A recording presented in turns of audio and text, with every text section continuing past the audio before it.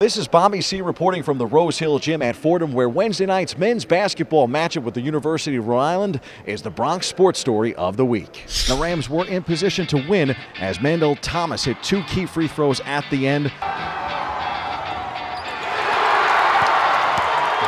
leaving Rhode Island just 9 seconds to pull off the miraculous victory, which of course they did. Final score 64-63. We caught up with the hero of the game in the postgame. 9 seconds isn't a whole lot of time, but you guys made the best of it. They did a good job of defending that first shot, and you were in the right place at the right time.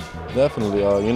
We attacked the floor, as quick as we could. I was by the baseline, being ready to get the rebound, and I did my best rooms impersonation, I guess, to get my offensive rebound, and was able to finish. URI head coach Danny Hurley talked about improving to 14-5 and 6-2 in the conference, and of course the play of his hero on this evening.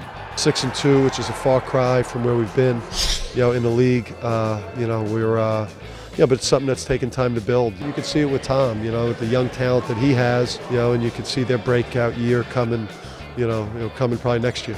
The score was tied 10 times on the evening, and the lead changed hands 8 times over the course of the ball game.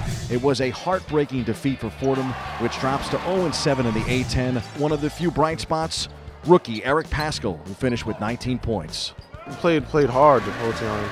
Came out hot. We just got to get stops and execute on offense. I mean, it feels amazing, but of course it was a team effort. But I'm glad, that I could help the team to get the winning shot.